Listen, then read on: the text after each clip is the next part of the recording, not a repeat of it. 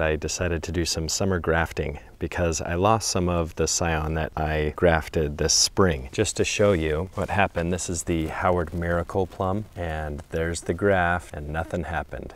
It's toast. And then here is also the same Howard Miracle plum up here, and the graft took, and it's grown really good. So it was 50% success rate on this. I did the same graft on both sides. I don't know why one worked and one did not, but I am trying to do some summer grafting. I've done an experiment and I'm documenting if these will work or if they won't. Last year I did summer grafting and none of them took. So I'm trying out a new method. So here's one method. This is taking a wedding mesh or wedding screen that you can put candies and stuff in. They have little ties. So this I decided to put over the scion wood that I grafted. All of these grafts are whip and tongue or cleft grafts. I don't know if it makes much of a difference between the two. I've had success with apple trees, but these are plum and apricot and also a jujube that I've grafted. So this first one, I grafted it, I took a rubber band, wrapped it around there, then I wrapped it in paraffin in here, and then I put this wedding gift bag wrapped over it. So this is supposed to help shield or make it so that there's not as much direct sun on it, because we get to 110-degree temperatures here. This one, same type of thing. I basically grafted and put a rubber band around it, wrapped it with the paraffin, then I put tin foil over it. Now last year when I put tin foil over it, because I saw you can do this during the summer, I noticed that all of my scion wood died. So what I'm doing differently this time is taking the tin foil and I'm just covering it, allowing for heat to ventilate, because I think that it just basically cooked them last time. So that is for these two. In terms of the explanation, this is a Santa Rosa plum, and I've grafted, this is an Inca plum. So the Inca is here and here, small little grafts. Oh, the other difference too, I grafted this Inca onto 1-year-old wood, and then this Inca I grafted onto new wood. So this is green wood, and then this is 1-year-older. It's a total experiment. We'll see how it works or if it even makes it. And I'll give you an update when I find out. If we come over to this other side, this is the Ozark Premier Plum. And I've done the same exact thing, left an opening so that heat can come out instead of getting trapped inside of that. The paraffin will keep the moisture in there, but I don't want to bake it because the tin foil, I'm not sure if it reflects the heat tons or if it will contain the heat in there. I'm not sure. Total experiment. So let's go to the next tree. Okay, this is a plumcot tree. I have only had one successful graft on this plumcot. I grafted 5 varieties onto this thing, and only one of them has taken. I'm not grafting as much on this one, even though I don't love the fruit as much, but I'm going to try different grafts. So this is an Ozark Premier. I did it over on the Santa Rosa, and the difference that I made on this one is the same type of thing. I took a padded packaging bag, and if I go to the bottom here, you can see I left it open because I don't want to have it lock in all the heat in there.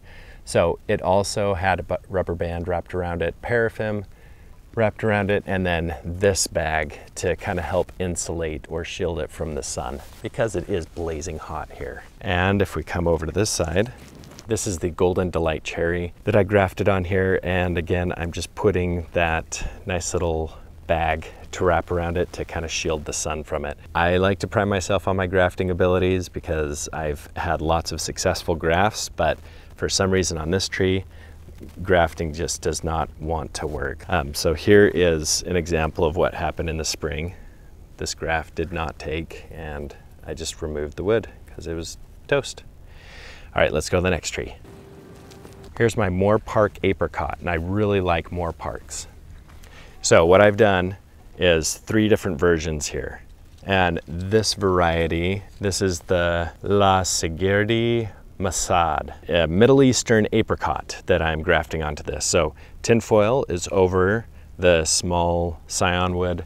that had a rubber band, paraffin, tin foil, and then this to kind of help shield the sun from going onto the tin foil. And it is open on the backside there. Here's the packaging again, except this one is totally wrapped around it. So we'll see if the insulation will protect it. And here is another one with tin foil. It's open off to the side there. This piece of scion wood that I grafted in the spring did not take, and a new branch emerged. So I left that on there. And that was a Chinese apricot, but it was from a neighbor's variety, and I don't think we got the 1-year wood. He didn't have much available. If we go onto the backside here we have 2 others. This one is the royalty apricot. And again, same type of thing, except I have tin foil with slight openings, not totally sealed. And then over here, I have this one that is covered. And you can see that it's shading slightly on that scion wood that's sitting in there. And I'm hoping that it will work out. This is Sparks Mammoth Apricot. It's supposed to be one of the largest apricots that you can get. It was a large piece of wood, and I was able to graft it here, and I placed this over the top of it. Here's the other experiment with the tin foil. This is west facing, so I want to make sure that I'm protecting the branch and the scion wood really well from the sun and the heat, because it is going to get really hot. So this is a Tilton apricot tree that I've grafted this variety onto, and we'll see if it takes. I tried to do the Chinese grafting here. Obviously didn't take because I have new growth that's coming off to the side here. I allowed this to grow because I knew that this did not take in time, so it needed to grow. And then over here, this is the sugarcane jujube. Some people told me that I did not have a sugarcane jujube tree and that it looked more like a honey jar. And it was very, very sweet. It is very sweet. The shape of it is not like what I could see online in terms of a sugarcane. It did look more like a honey jar fruit.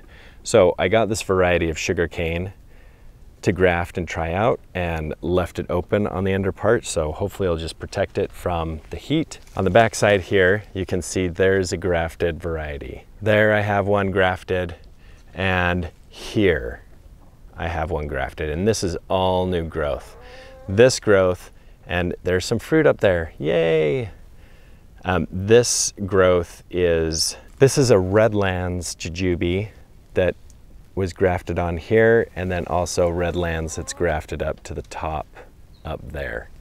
So these 2 are Redlands jujube, and they're already fruiting.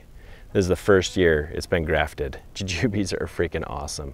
Look at this guy, already, man alive. That'll be ready to eat in like a couple of weeks. That's huge. I did read that once the jujube is well established, you can actually have 2 fruiting seasons, and you can see here there's a lot of fruit growing on it. Some of them are larger than others, but man, there's a lot, and this seems to be pretty early for it to be fruiting and be this big. Usually they fruit in July, so I might have 2 crops this year. Okay, sorry, I digress. Either way, those varieties that I grafted in the spring for the jujube are growing fruit, and it's doing really well. So I will make a follow-up video in about a month to show if there's any progress with this summer grafting. Hopefully it'll work. If not, then it's just a waste of 2 hours of my life, which is totally fine. Okay, I hope this information was beneficial, and I will give you the update as soon as I know what varieties worked, which ones did not, and what can be done during the summer, especially in this desert heat. Have a stellar day.